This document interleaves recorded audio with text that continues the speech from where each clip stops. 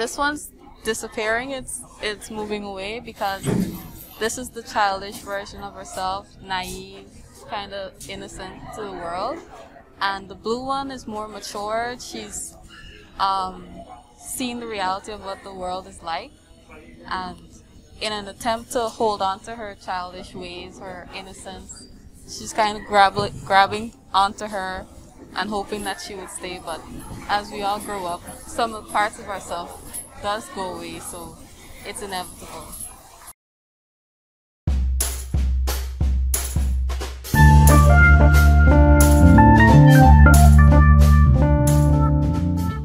Hello, my name is Chelsea Ramotar. I'm a graduate of the University of Guyana.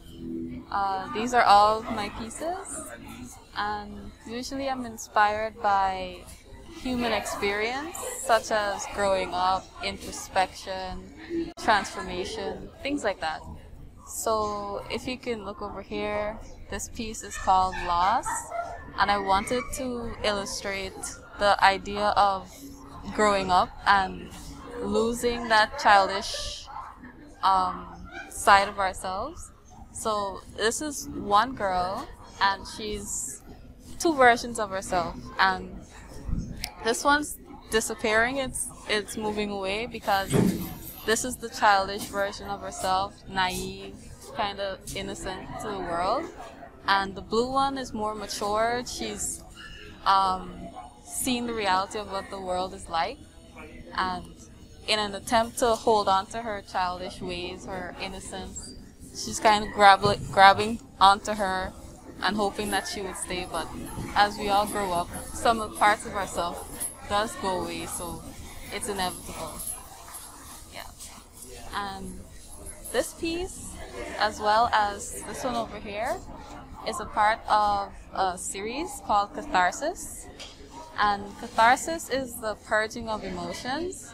So I wanted to show that in a literal sense, purging in a literal sense.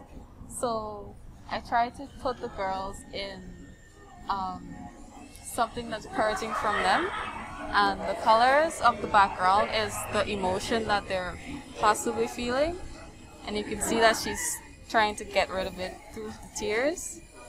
And this girl specifically is just sitting in the emotions and just feeling it, rather than letting it take over her.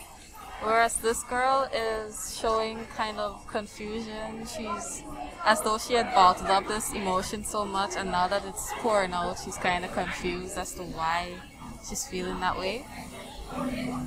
Yeah, and the final two pieces are also another series called Bloomin', and this is to illustrate growth.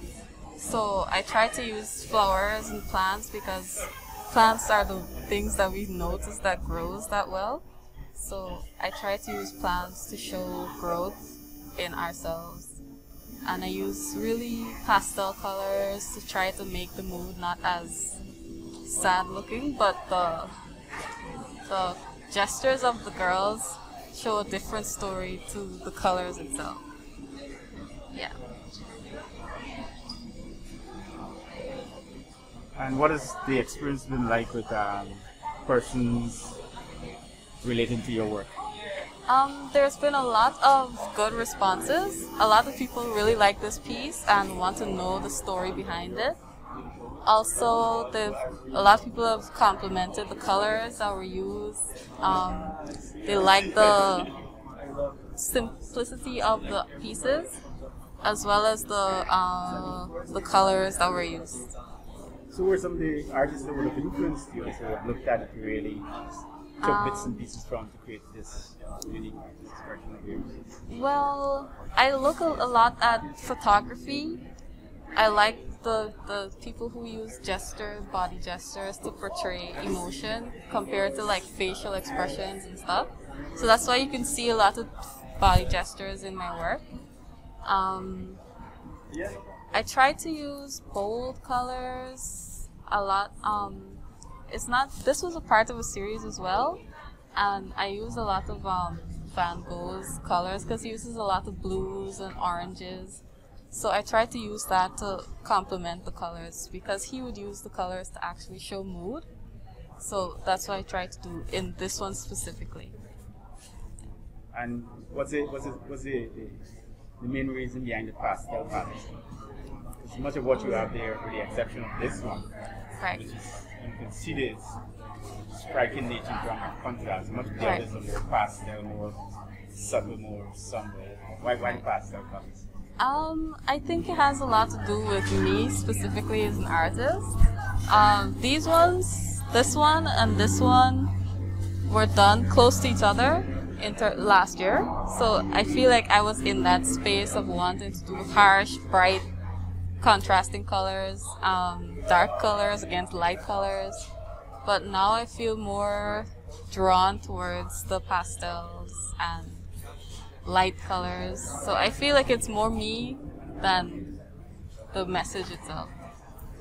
And is there a specific reason for the sizes of the canvases that you work? Because you have a appetite for the large, Right. comparatively speaking.